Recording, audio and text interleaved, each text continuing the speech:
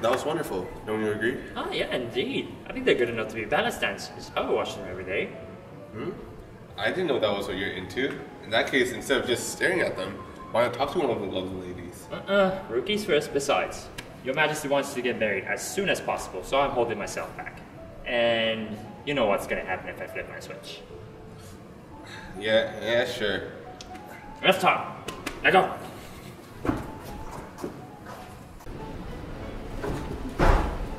Oh, hi. Hello. Hi, are you enjoying the party? Yeah, it's alright. Glad I came, because otherwise I've spent all day training. Training? Yeah, I've been known to have some pretty sick moves.